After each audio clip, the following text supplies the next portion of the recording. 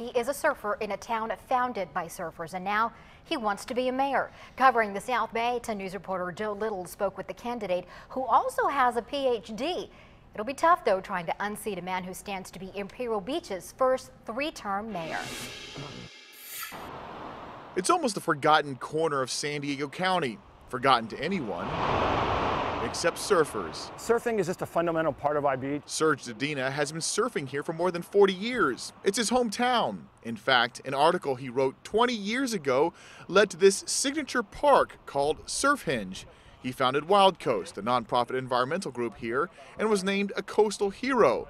Now, Dr. Dedina, he also has a PhD in geography.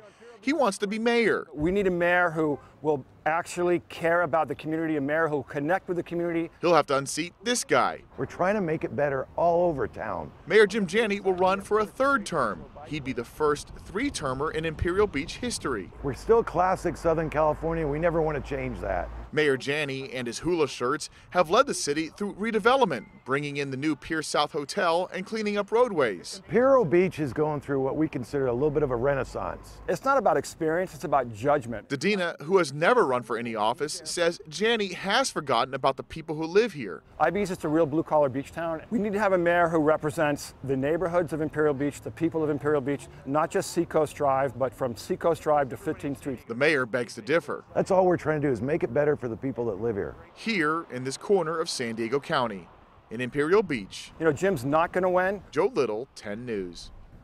In the last election, Mayor Janney received almost twice as many votes as the closest challenger.